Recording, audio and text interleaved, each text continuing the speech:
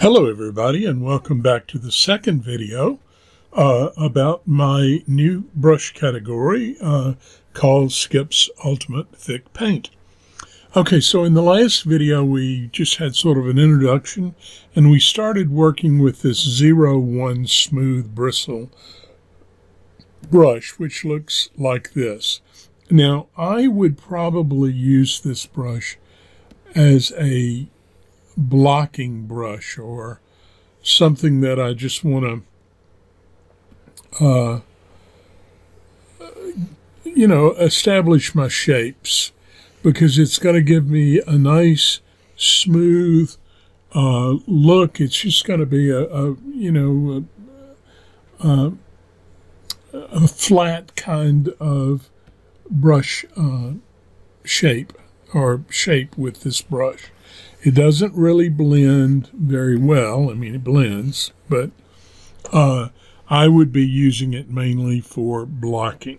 But that's because I like texture, so I would probably use a lot of texture.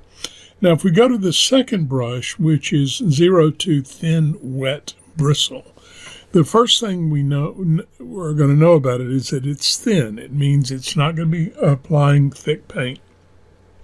It's bristle as opposed to a palette knife, and it's wet. And if it's wet, that means it's going to sink into the canvas. It's going to show the texture. So if I apply it kind of lightly, let's make it a little bit darker so we can see that. If I apply it kind of lightly, you're going to see a lot of texture. As I increase my pressure, though, it fills in all the valleys and hills of the paper. And you see that paper texture coming through. Now, if you put this over the top of the other brush mark, you're going to see the texture. It's like it cuts into it, and you would see the texture.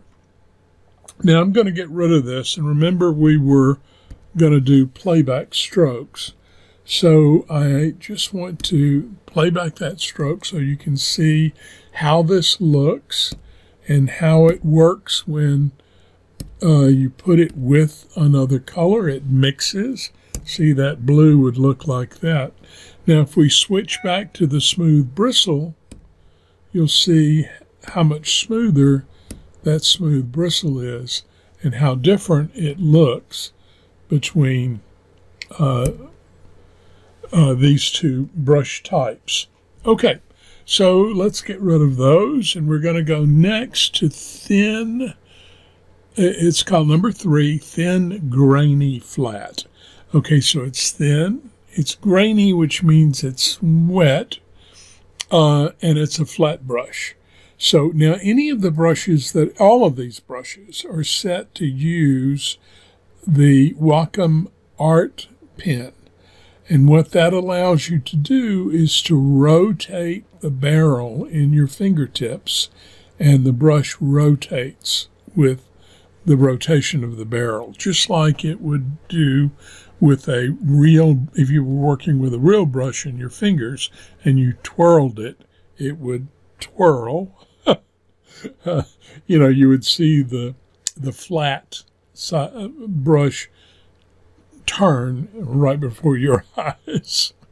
Okay, so let's look at how this one looks. Now we've got a textured brush. Look how it seems to be a little bit longer than the previous brushes. That's because it's a little wetter. It does mix, as you can see. And just as a comparison, if we look at number 2, see how that is much, it fills the canvas a little more. It's a round brush, so you're not going to get this variation in size that you would get with a flat brush like that one. But see the difference in the way they look? Okay, so they have a little bit of difference in the way they look, and you would paint differently with them. The next one is number 4, and it's called Soft Bristle Round. Okay, so if it's a soft bristle, it's not going to give you as much linear little strokes where the paint sort of builds up, looks clumpy. So you can see some of it because the paint is actually thicker in this one. The paint tends to get thicker as we get higher in numbers until we go from bristle to palette knives, and then it starts over thin and going thicker. So this particular brush is a little bit, it's a soft bristle round brush, and it is wet. Look at how it really mixes. Now if you take a color and you do something like this, well, come on, catch up, and I start going through, you can see how it covers but does mix with the paint below it. So this is Soft Bristle Round, and it's time to quit. We'll come back and look at the next ones. I'll try and make them a little bit faster as we go because there's no sense in talking at length with these. All right, talk to you in the next video. Bye-bye.